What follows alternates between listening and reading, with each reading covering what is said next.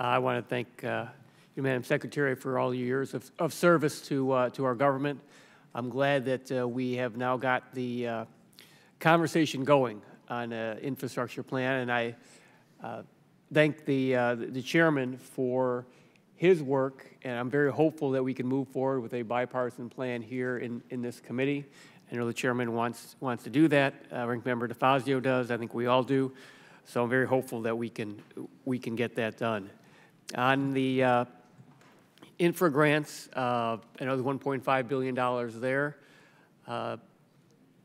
Hopefully those will get out in June and not later.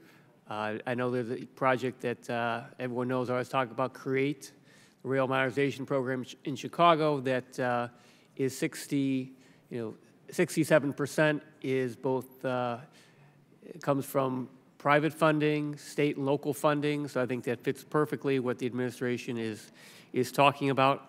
Hope to see that funding come. Another big issue in Chicago is public transit, and the needs are in the transit system. Our capital needs are very, very big.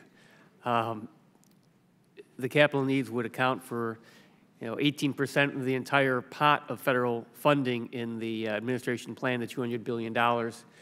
I know Mr. Larson had talked about the full funding grant agreements, the situation there. I wanted to make a point in that it's important that transit is eligible for the funding, and that there has to be a way that I believe that transit can get funded. Is very tough for transit to be able to come up with the 80 to 90% for a transit project. The locality come up with that. Does the administration see those projects, transit projects, as being possible through the administration's plan? And if Congress comes up with a different plan that is much more supportive of transit funding, will the administration support that coming out of Congress? You asked very good questions. Number one, I would say we want to work with the Congress. So that is the basic premise. We do have a disagreement about the amount of support for transit, but I would hope that we are open to discussing these projects.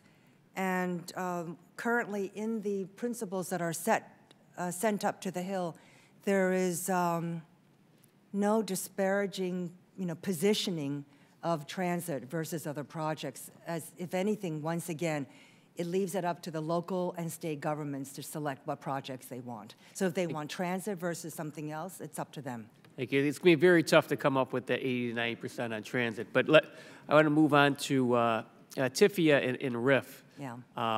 Which are very good programs, and I think the administration agrees with that. They have been undersubscribed, though. What is the administration going to do to make those more attractive, both TIFIA and RIF? Well, only one of them is undersubscribed. And so in the infrastructure proposal, there are recommendations to loosen up, to broaden the eligibility so that more parties can participate.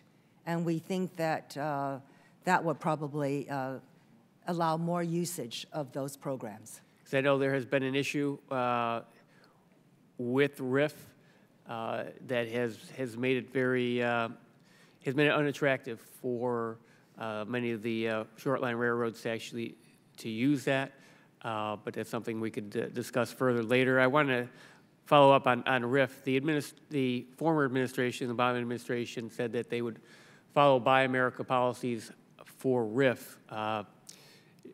Does the current administration also believe in that Buy America needs to be followed for the RIF program?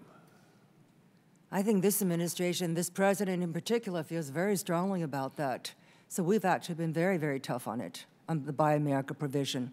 It is not within the infrastructure proposal, if that is what's being discussed, but it is an overriding statute that all of us have to abide by, and do abide. Thank you. I'll yield back. Thank the gentleman.